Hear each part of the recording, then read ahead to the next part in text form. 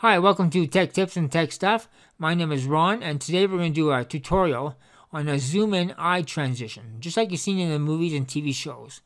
It's a common effect that's used in TV and movies, where you have an actor's eye, a video of an actor's eye, and they zoom in to reveal another video in behind, maybe of something happening in his past life, or transitioning to another video of something else completely different. So that's what we're going to do here today. So I'll show you how to do it. First of all, you need a video close-up of an eye. This one here is a model. She blinks.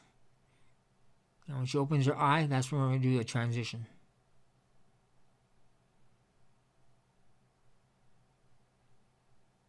So right there. So let's go to Event Pan and Crop. Select Mask. Let's go close to the end here. At the bottom, double click, create a keyframe. Create another keyframe.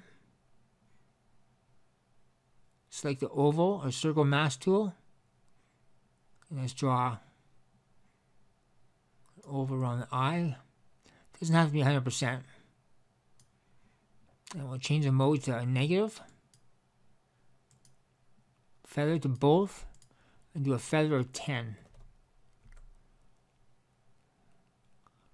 Now, we have to zoom in. So, on the position, let's put a keyframe here, drag it to the end, and then zoom it all the way into the eye. Right there. That's good. Now let's insert another video track. Copy this. Paste it. Go back to Event Pan and Crop. Uncheck Mask.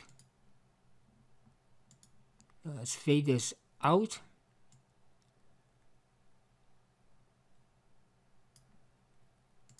It should look something like this.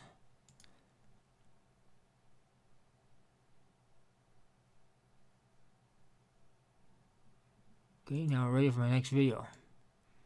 So here we have one of a space scene, transitioning to through the eye into some outer space.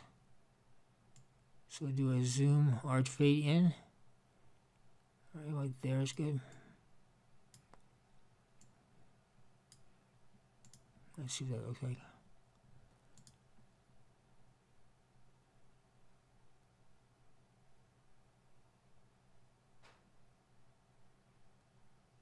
So it gives a cool effect. Actually, I was watching in 12 Monkeys. It's about time travel, 2 nights ago. And they used that transition in that TV show. And I wanted to recreate it. So this is the transition recreated.